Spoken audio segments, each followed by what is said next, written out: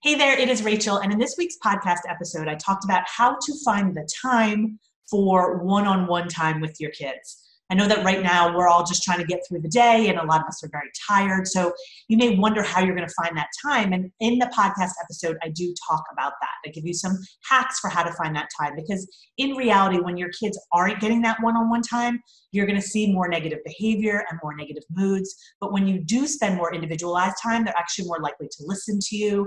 They're less likely to fight with their siblings. So one-on-one time matters. But you may have a child who resists one-on-one time with you. And I want to talk about that in this video. So very likely, if you have a child who's resisting, they're probably a little bit older, an adolescent, a teenager. And there are, you ask them to spend time with you and they say that they don't want to. So what do you do about that? You can consider that maybe they don't need that one-on-one time, but I will tell you that it's such a small percentage of adolescents and teenagers that do not need that one-on-one time that I wouldn't just give up because they are resistant. What I would do is actually tell them you're having that time anyway. And I'm going to tell you what to do to make it work a little bit better, but I want to emphasize, even if they are resistant, I would schedule one-on-one time with them anyway. Because here's what I know, being a former therapist, teenagers would tell me all the time that they didn't want to spend time with their parents. And they'd also say they noticed when their parents stopped trying. And that really hurt their feelings. So I don't want you to stop trying. It's a hard place to be in because you do get that response, but it's sort of up to us as parents to say, I'm not going to let that resistance determine what I think is best for my child or for my teenager. So I would still try and still tell them that this is what's going to happen. It's a family value of yours that you spend some one-on-one time together. So why are they so resistant? How can we make this time a little bit easier? The first thing to think about is, when are you trying to have this time?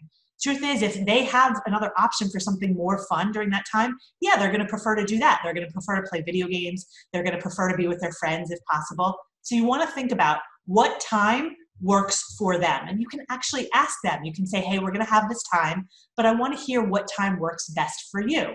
Let them give you a few times and then pick the one that works for you as well, but give them some control over when it happens. Now, the second issue you might be facing is what you are doing during that time. Very often I talk to parents of adolescents and teenagers and they're saying, well, during that time I try to watch movies or I try to play games, and they don't want to do that. And the truth is, they probably don't want to do that. So you want to find what works better. Now, you can ask your teenager what works better for them. Chances are what they're going to say is, I don't know, or they're just going to shrug or give you a grunt, which many of them do. What I suggest you do, if they're not telling you what they want to do, is focus on things that they are good at. They might not want to talk to you about things they're interested in, because that's what I would say to parents of younger children. They might not want to tell you about their friends or what's going on, but what they often want to talk about is what they're good at.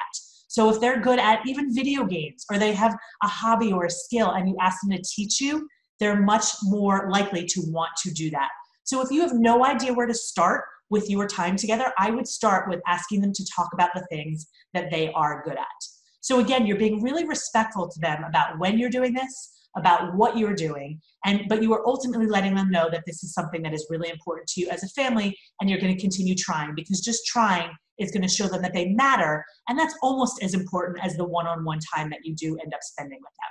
Now, if you have a younger child who wants to be with you all the time and melts down if your time with them ends, I'm actually going to be doing a video on that in my Facebook group.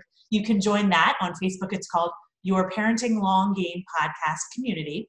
And if you do want more tips on how to find the time for this one-on-one time with your kids or your teens, feel free to check out the latest episode. You can find Your Parenting Long Game podcast on any podcast app, or you can check out my website for this week's episode. That's at rachel-bailey.com/45. I look forward to seeing you again soon.